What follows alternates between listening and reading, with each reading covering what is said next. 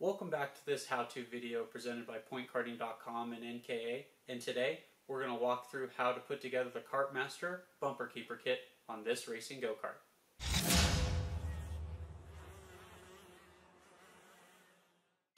On any racing go-kart, a bumper keeper kit is a good idea to have to prevent unintentional black flags or having the bumper come off during a race, which would result in a mechanical DNF that is something you don't want.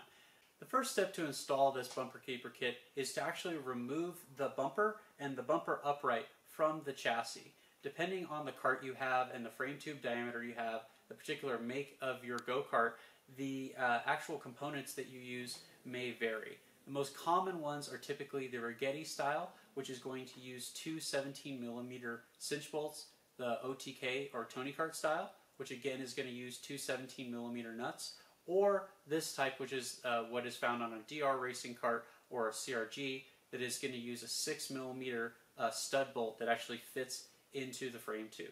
So for this particular case, I'm going to take my 6mm Allen, raise my bumper up slightly, reach down, and begin by loosening the bumper bolt itself.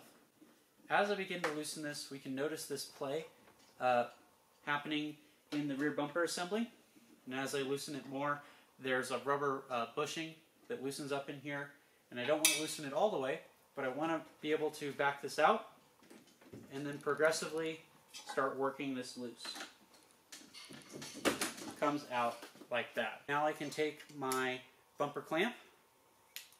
I'm going to loosen the two bolts on this until they basically are no longer holding tension.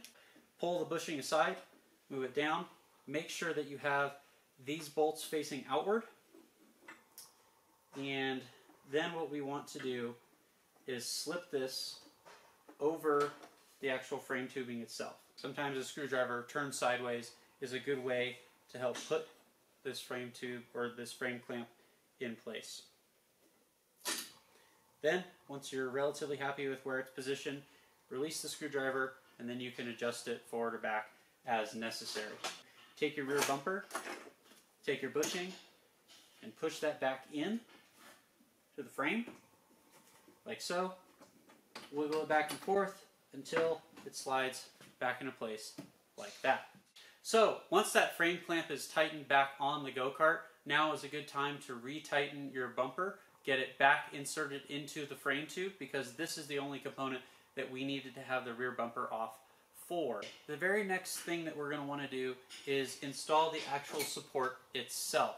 So what we need to do is basically thread this in to our bumper, and every now and again that can take some convincing, but that one fit really nicely. Hang that down, then we'll take our bolts, thread those into the two slotted positions, and we will take these little stanchions here that basically offset the two bolts, put those on the ends of the bolts, and then we'll thread those into place. If you have a situation like I have right here where it looks a little bit cockeyed, no big deal. Just again, take a flat blade, open the clamp up slightly, and move it backwards or forwards depending on what you need to get those bolts to line up really well. Pull them back out.